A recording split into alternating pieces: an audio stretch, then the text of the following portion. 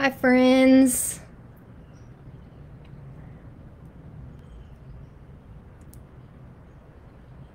It's good to see you guys. My name's Jenna Sullivan, and I am a pastoral resident here at Wilshire Baptist. And I'm so excited to be here. I'm going to wait a few minutes to let you guys join in. It is not as chilly this morning as it's been in the past, so I don't know where you are. Maybe you're on a front porch or you're sitting on your couch. Wherever you are, I'm so glad that you're here and that you're joining us. So come on in. Come as you are. Grab your Bible if you've got it handy. That'll be helpful. And once again, my name is Jenna. If I haven't met you personally, I'm a new pastoral resident here at Wilshire, and I'm so happy to greet you this morning. Whether you're part of our community and have been around for a while, or you're new to our community, or you're just finding us on Facebook, we're so glad to see you and to be connecting with you this morning. I'm going to give us just a few more minutes. Since I'm sitting outside, if I have technical difficulties, just put in the comments that there's a connection issue, or if you can't hear me. I want to be sure that everybody can hear me really well and see me, and if that's an issue, then feel free to let me know at ASAP and we can readjust. How are y'all doing this morning? How's your soul today?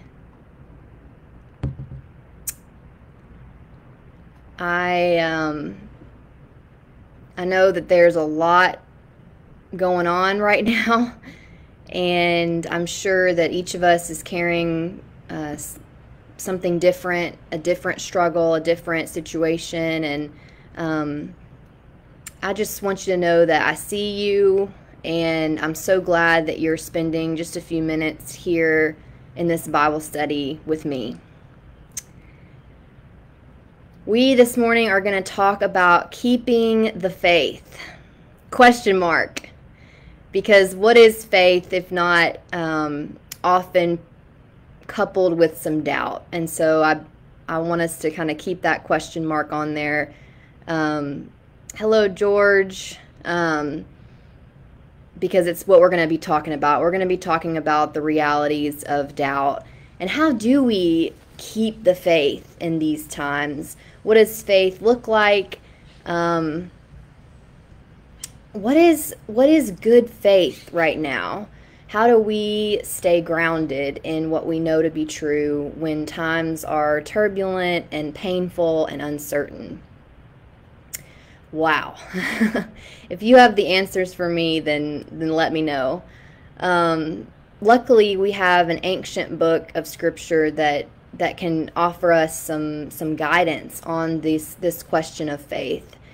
And I want us to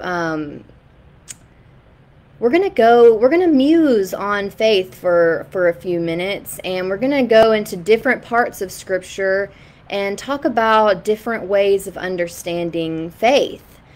I think that we often assume that the Bible has one perspective on faith, and that's not generally true. There's multiple perspectives, and we'll look at a few different ones. We're going to look at Matthew, Proverbs, and 2 Corinthians. If you're like me, you struggle with faith right now. We are in what has often been said unprecedented uncertainty, a global pandemic with surging numbers, I don't have to repeat the headlines to you. You are very aware of them, I'm sure. And if we're honest about our spiritual lives, what's going on inside of us,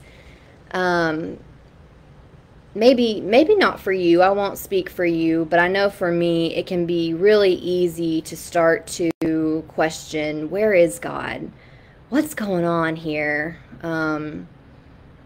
How can I remain hopeful? How can I remain peaceful when there's so much that threatens that and makes me feel unsure of God, of myself, of the world? Where do I find respite when the world feels really shaky? Have you ever felt like that right now? Do these times challenge your faith?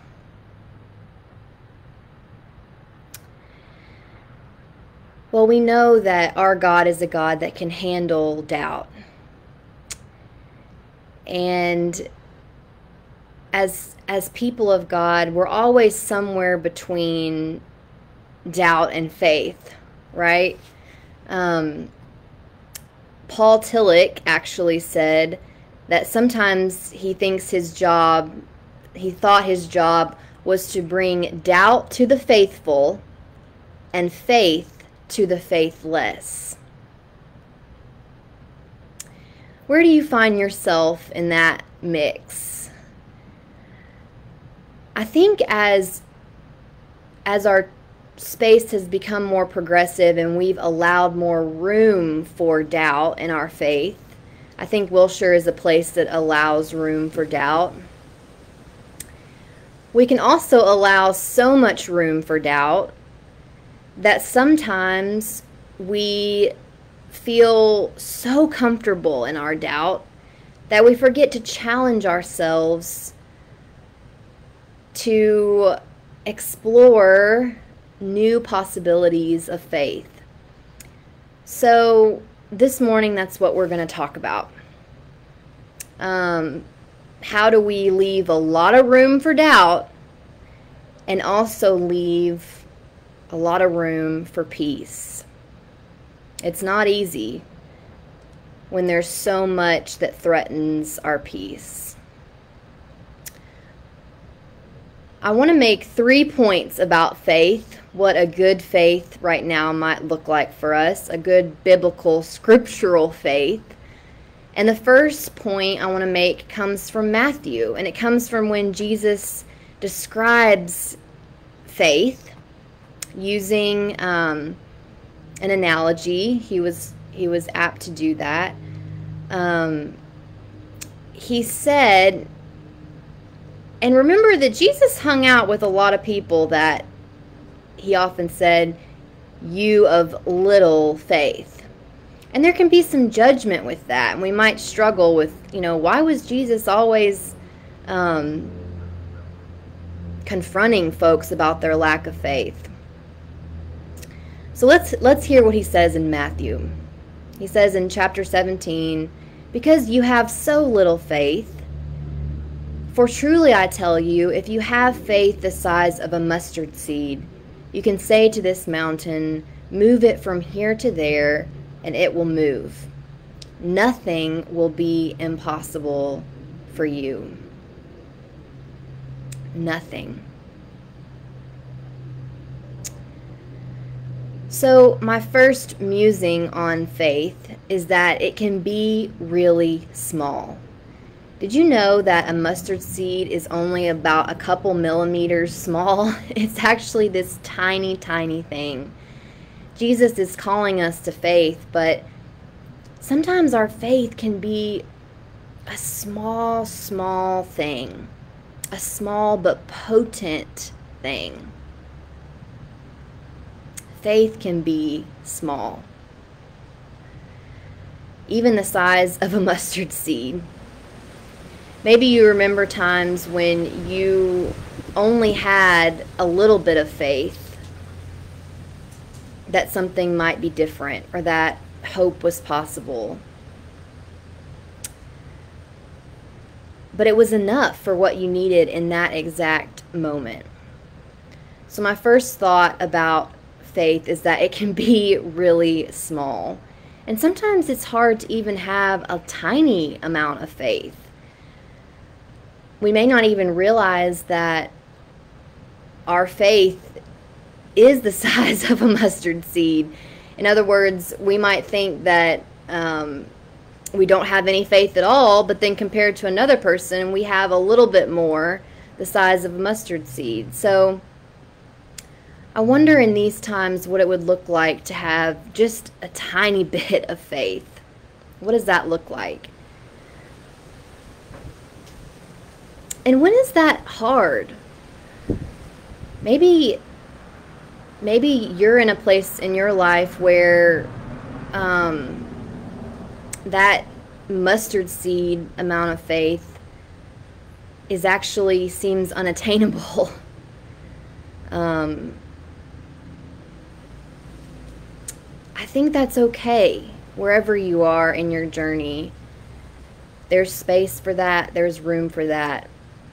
But together we hear this call from Jesus that we can be invited to have just a tiny small amount of faith that might just be enough to sustain us for this day.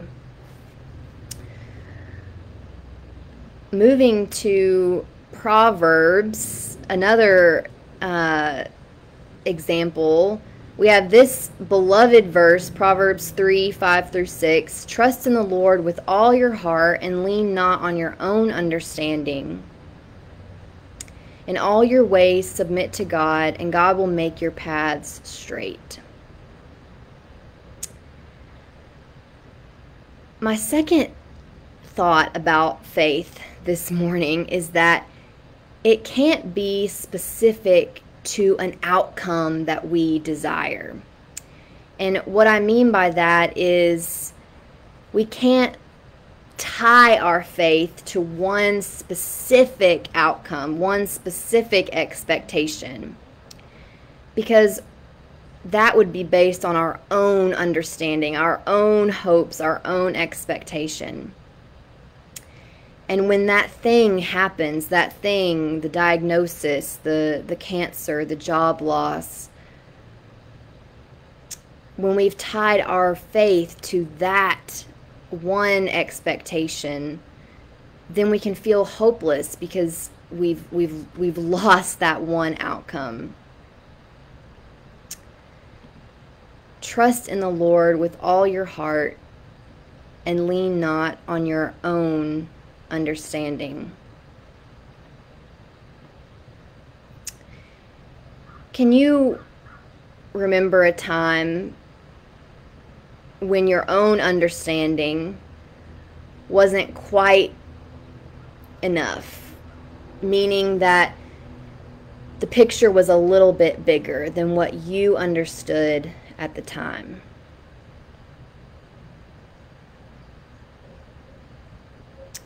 Maybe you didn't have all the information, or maybe there was a little bit more going on than you realized. Maybe there was more mystery to faith than you realized. There were more truth that seemed to be beyond what you understood. My second thought about faith, number one, is that it can be really small sometimes. And number two is that it's not tied to a specific outcome or a specific expectation.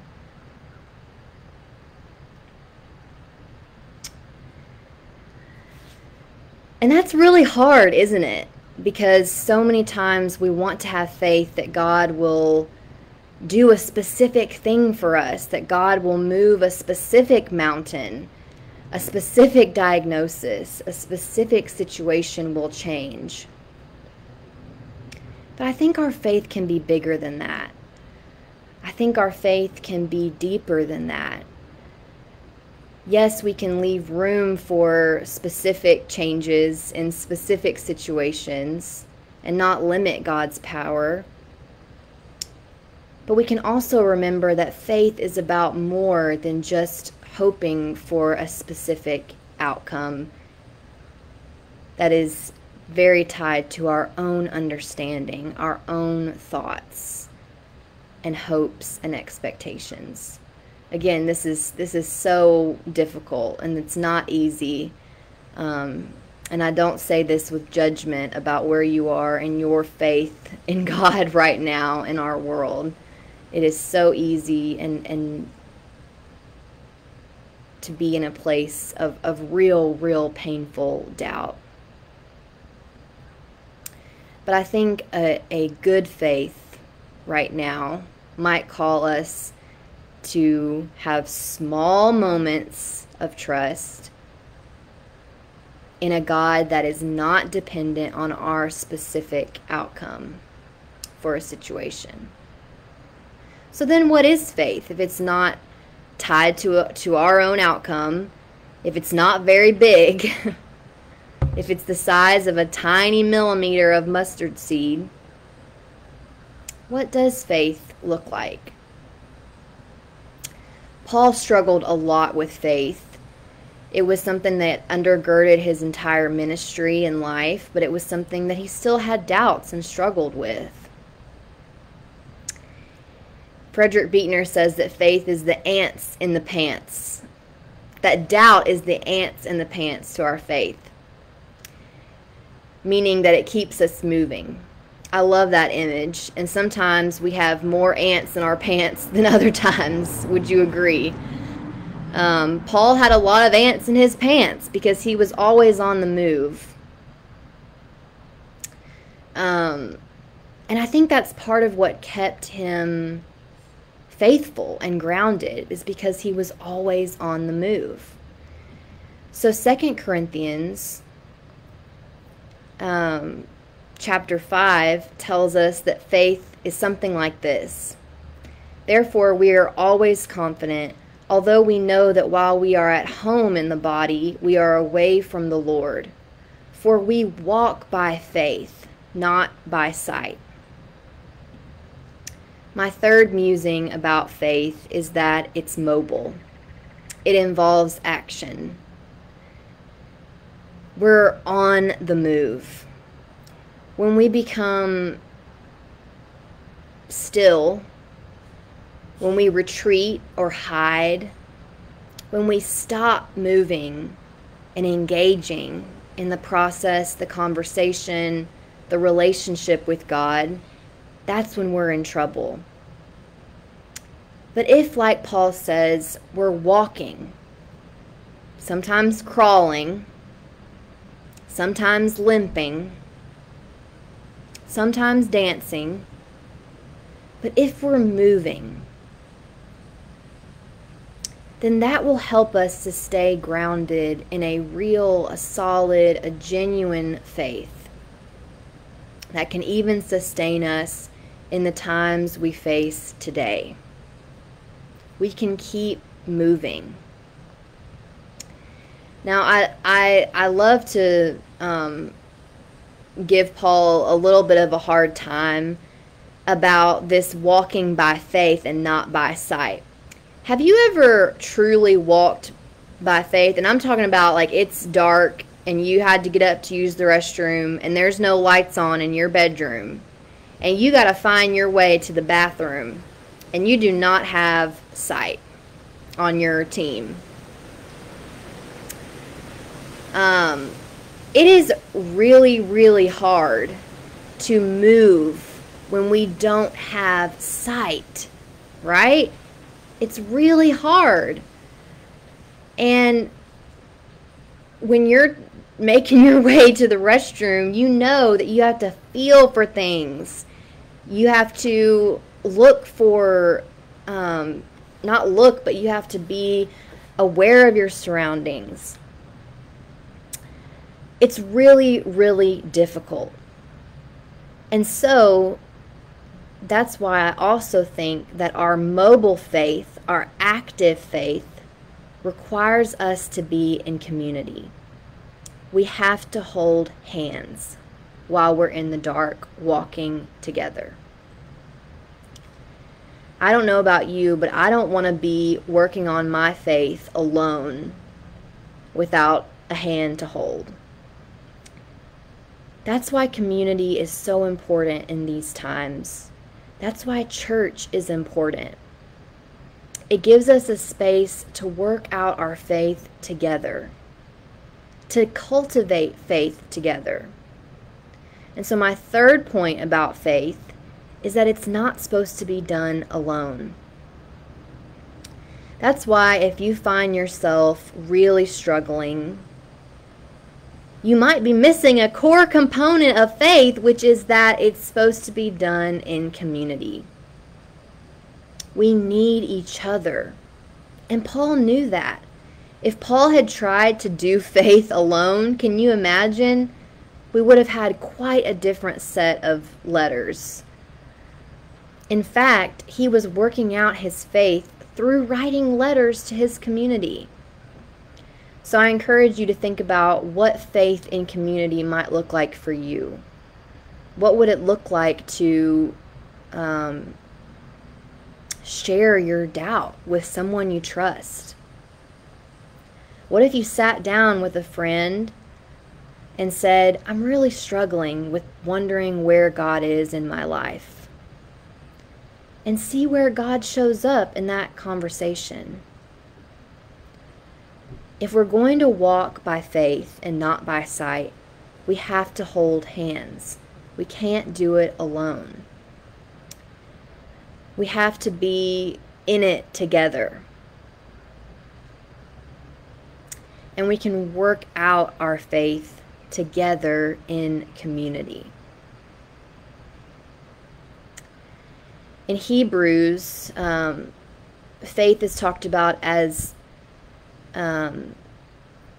believing in things unseen. And I'll read that also as part of our lesson.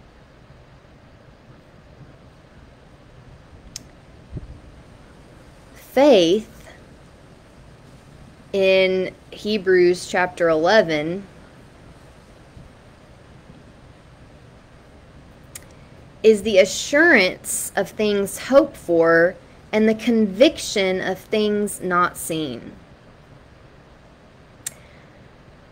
For by it the people of old received their faith. By faith we understand that the universe was created by the word of God, so that what is seen was not made out of things that are visible. So in another translation, we understand that everything around us at one point was not visible. It's kind of a confusing verse, but what it's basically saying is that we're surrounded by things that other people hoped for, hoped in, that they couldn't see. And so hope in that way is generational. It goes on before us. It's tied to our great cloud of witnesses, as Hebrews continues to talk about. But it's really hard to hope in things unseen. And right now there's so much that we're hoping for: a vaccine, peace in our nation, justice for minorities. There's so much that we hope for that we do not see evidence of. There we are again, walking in the dark. But what if we remembered that our faith can be as small as a mustard seed, that it isn't tied to our own expectations, our own plans, our own understanding, and that it's done together, holding hands, walking together in the dark, leaning on each other when times are difficult. I don't know about you, but that might be a faith that I can do. That might be a faith that's possible. It's not easy in these times, but I think what sets us apart as people of God is that, yes, we are willing to leave a lot of room for doubt. Don't hear me out. Don't hear me wrong with that. We can leave a lot of room for doubt. And, here's the and, I think as people of God, what sets us apart is that we also leave a lot of room for faith. Not a cliche faith, not a toxic positivity faith that makes you feel guilty when you cry or have really terrible days, and not that kind of cultural hallmark, it's all going to be okay kind of faith. That's not what I'm talking about. Although a house 2 doors down from me does have written in the window, everything's going to be okay. And I'd be lying if I said it didn't comfort me sometimes driving home. But that's not the kind of faith I'm talking about. Everything may not be okay. This is a different kind of faith. It's sturdier, it's deeper, and it can weather some storms. It's comfortable with doubt, but it's also not so comfortable with doubt that it never leaves room for moments, even small moments, of peace and hope and joy. It leaves room for those things. So that would be my challenge for us, even in progressive spaces that are very comfortable with questions, very comfortable in the language of doubt, much more comfortable than a generation ago, I would say. We can ask questions here these days. Questions aren't scary for us.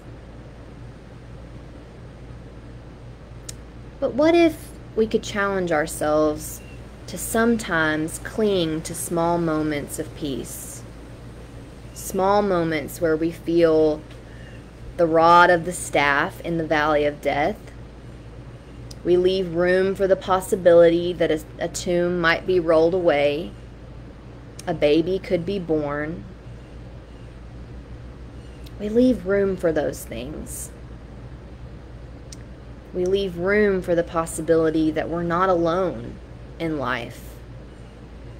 That we are always held in the arms of God. That there is a bigger story being written that we get to be part of. I hope that the kind of faith we cultivate here at Wilshire and in your life and in your community is one where questions are welcome and efforts to cultivate together, hand in hand, stumbling in the dark, moments of hope, moments of peace, maybe even moments of everything's going to be okay. All shall be well.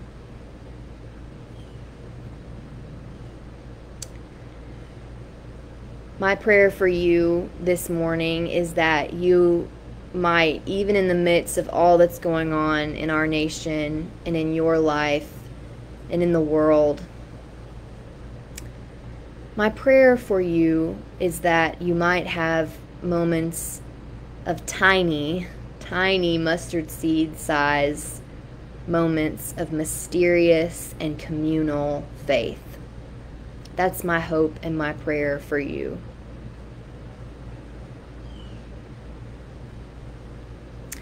And when that feels impossible, that you'll remember that our Savior was one who always hung out with a lot of people who he kept saying, "Ye of little faith." And he might keep saying that to us. Jenna, ye of little faith. But that's not something to be ashamed for, having little faith. But there is always an invitation to hold tight to a God that does not leave us or forsake us. Even when the winds are shaking and our boat is rocking around and it seems like Jesus is just going to stay asleep on the boat, if you remember that story.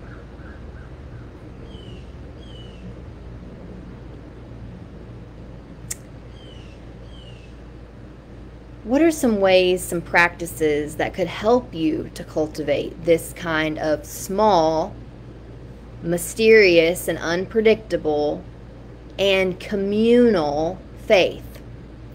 I talked about reaching out to a trusted friend and sharing your struggles with doubt.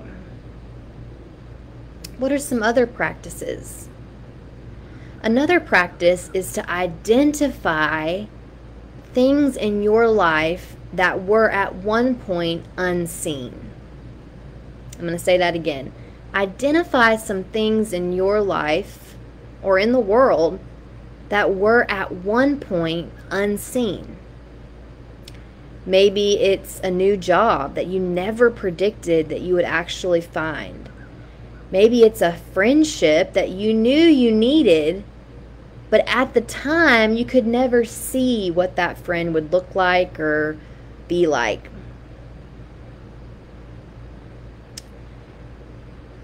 Identify regularly situations that were at one point unseen.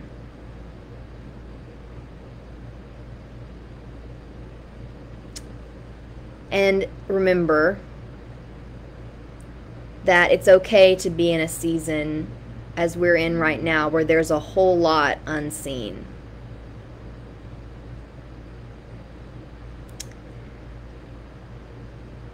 Lean not on your own understanding. I think this is a call to pray often, to stay in prayer, to stay in communication with God.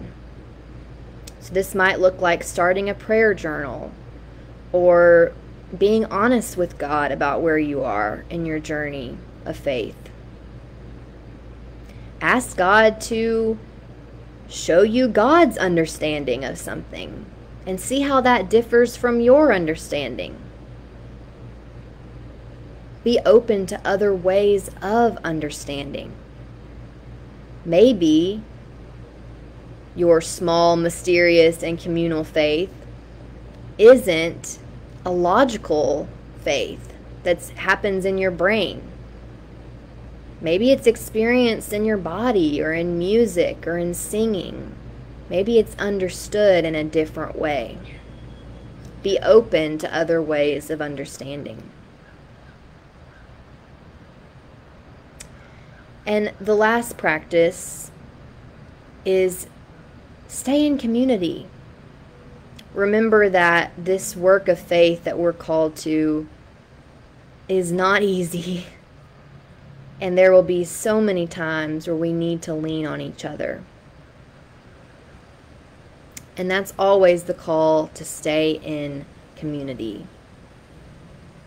And when you're especially afraid, when you're really, really scared, when God seems so very far away, reach out to someone you love.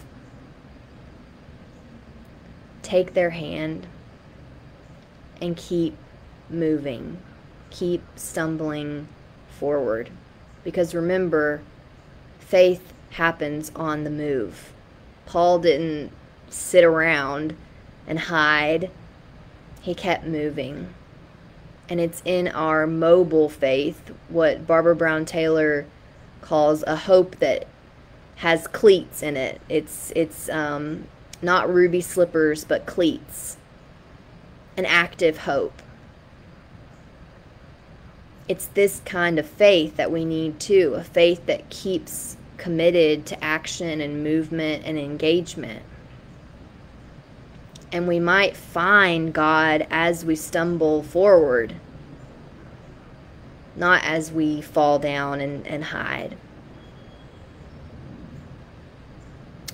I hope these reflections were helpful for you. I wish that we were in person and could really be together and I could hear your questions and your comments.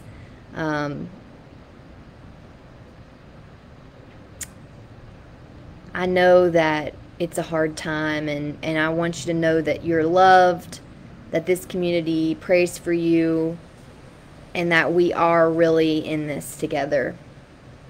You're not alone.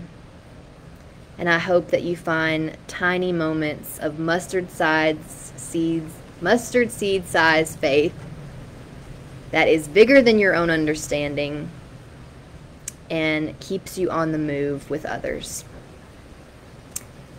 It's in this spirit that I will close us in prayer, and then I hope that you will join us for worship this morning, and also that you'll come to Church in the Lot later this evening, where we will continue to struggle with hope and faith and all that good stuff. Let's pray together.